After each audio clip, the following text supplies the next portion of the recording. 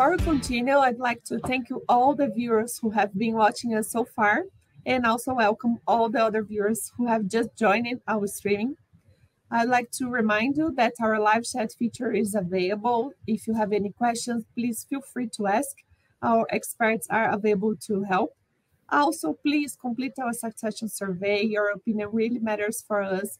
As a bonus, we'll receive a link to the recorded webinar so we can go back to the great discussions we are having today. Up next, we are joined by Natalia from our market intelligence team, followed by Michael, our risk management expert for the coffee market in Europe. Edelcio, the head of our coffee risk management team in Brazil, is speaking from our office in São Paulo. Their discussions will revolve around the status of the global coffee market and what the future holds for this wonderful commodity that helps us, all of us, right, get going in the morning. Welcome, Natalia, Edelcio, and Niño. Hello, Thais, and thank you for the opportunity to share an overview of coffee fundamentals for 2023. First, we will explore some of these fundamentals from the origin side with Edelcio, our head of coffee here at HedgePoint. Hello, everybody. Thank you for our viewers, and I'll be here to try to speak a little bit about coffee this afternoon. Thank you, Edelcio. So, Edelcio, we've started 2023 with a major drop in coffee prices, which was a reflection of increased optimism regarding the Brazilian crop, with potentially higher yields than initially expected, as well as a bearish macroeconomic outlook, as we've explored earlier today in our roundtables discussions. This, alongside a stronger Brazilian currency, led differential levels in Brazil to shoot up, with high screens and fine and good cups turning positive, leaving a lot of distortion between buyers and sellers. How are these levels affecting the farmer here in Brazil, and what are some of opportunities that you see to manage the risks associated with this market outlook? Yeah, farmers have been waiting for better prices since market started to get lower and lower, what started in last October. They have been holding their coffee, and the volume in their hands, I believe that's one of the highest for the last years. As the switch were inverted, so the spot market was more expensive than the forward, the buyers were not willing to carry stocks. So it's why most of producers had to keep their coffee on their own hands. This situation are making producers' lives even worse, even harder. On the other hand, producers are, like I said, producers are carrying stocks, not willing to sell at lower levels. On the other hand, the exporters that need this coffee are having a lot of trouble to get to their exporters done. So the differentials are very strong. Producers are holding coffee. So what could bring what could still bring a lot of problems to the coffee chain. Market has been in a lower trend, so it's making even more difficult the situation. What could make all the highs as a sell opportunity, and so maybe a way to try to recover exports and producer losses. Right. And Edelcio, taking a little bit from what we discussed, it's established now that the 22-23 cycle is marked by a deficit, right? And we estimate that deficit between with a low range and a high range of estimates between minus 1.2 and minus 4.2 million bags, right? Which is still pending on a fine-tuning of Central's and Colombia production figures once the harvest is done, right? As well as the overall demand that we have throughout September. Still, that deficit seems to have been fully priced in already, and Brazil is likely to drive a surplus, right, in 23-24, the 23-24 cycle. And with our base case for the next cycle being 3.7 million bags of surplus. That switch from 2 back-to-back deficits and lower stocks at origins to a projected surplus left the market currently lacking a strong price reference. And as you said, farmers are holding these stocks. The situation from 22-23 is changing. The landscape is changing towards 23-24, right? So following this initial period where the market digests the projected surplus and thinking about mid-2023 with the Brazilian harvest and exports off season on the background, how do you see the market responding? Yeah, I believe that not even the most pessimistic coffee market participant would think that we were around in 150s, 140s, early January 2023. So the economic power from funds, I believe that the doubts regarding consumption resilience in a recession period and next crop from Brazil, this year crop 23-24, better numbers brought the market a lot of pressure and made almost all origins delay on their fixations and put a cap on the market.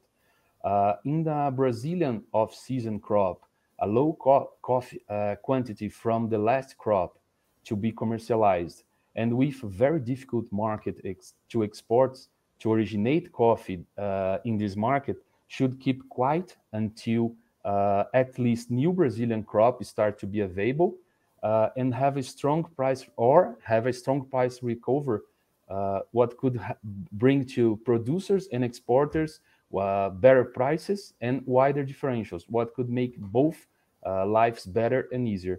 But it's not easy because funds are too heavy on their sales, so it's not easy to have a very big recovery.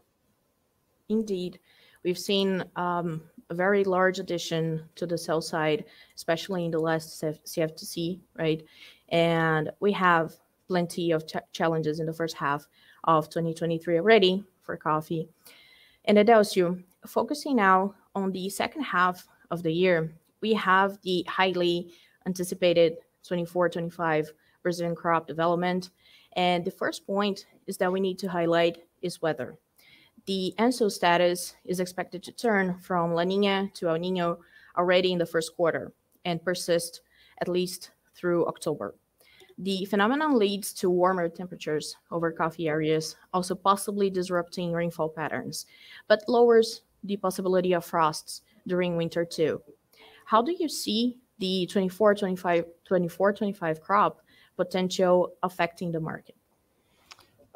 Having last 2 years in a much lower crop and much lower from its potential due to lack of rains or maybe due to a frost, areas most of areas were under production.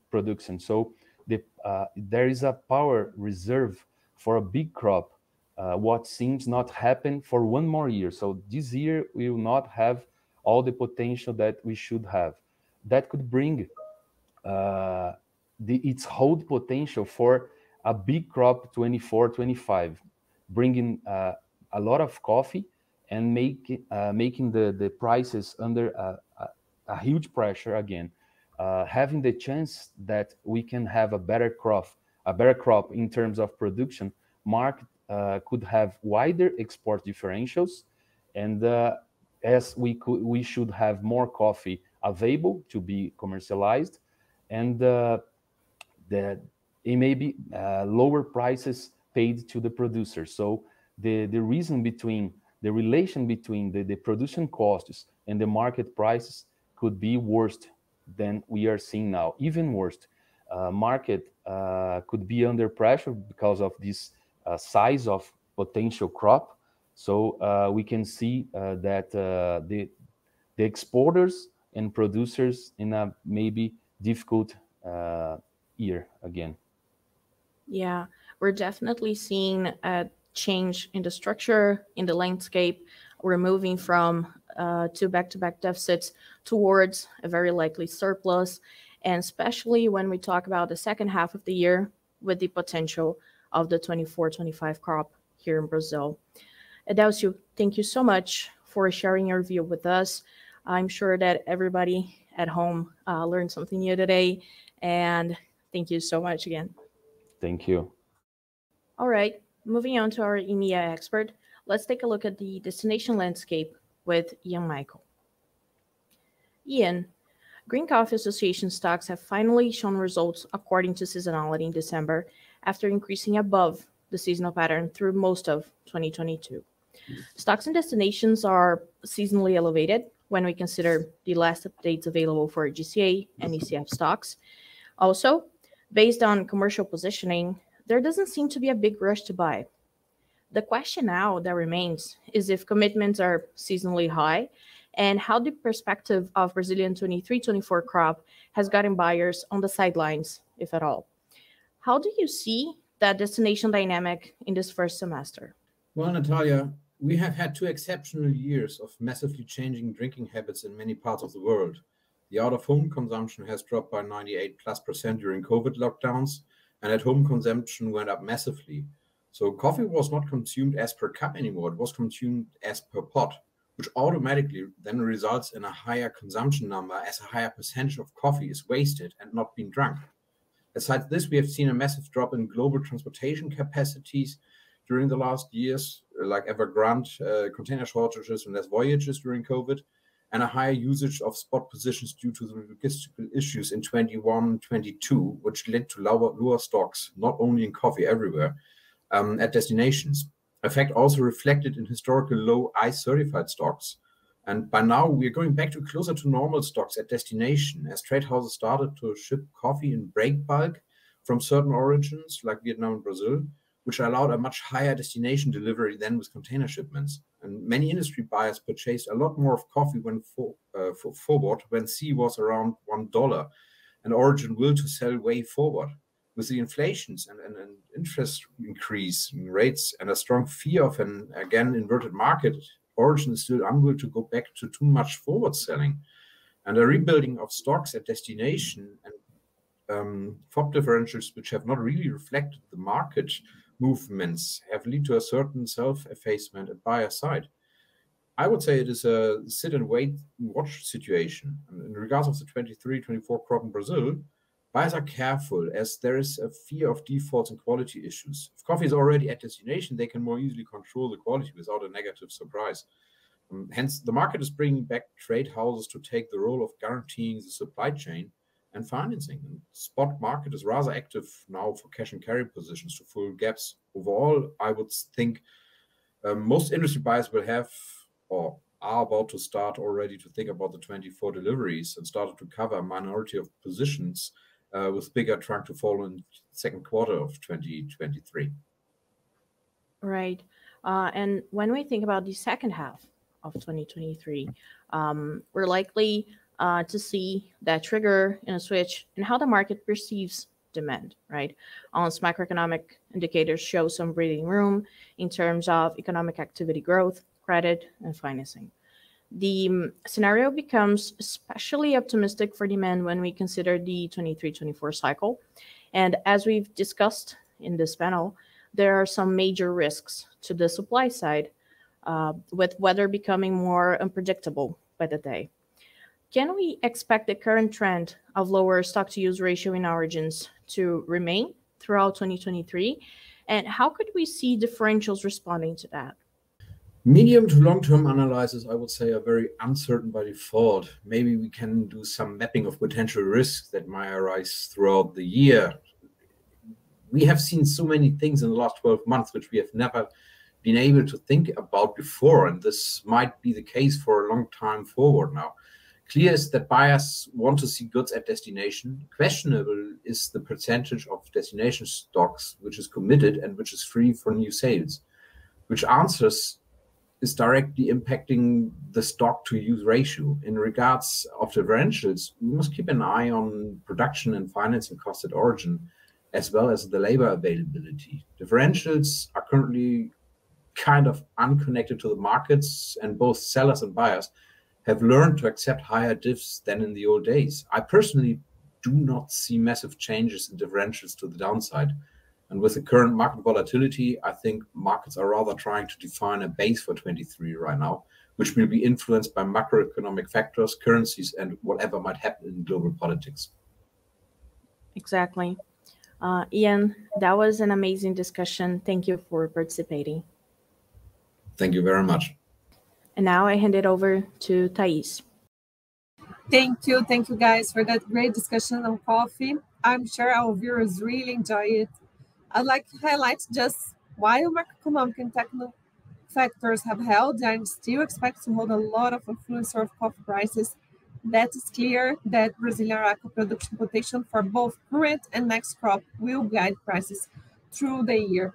And especially when you talk about a year of El Niño. So El Niño coming up, there are more risks on the supply side, especially in a market as dynamic as coffee.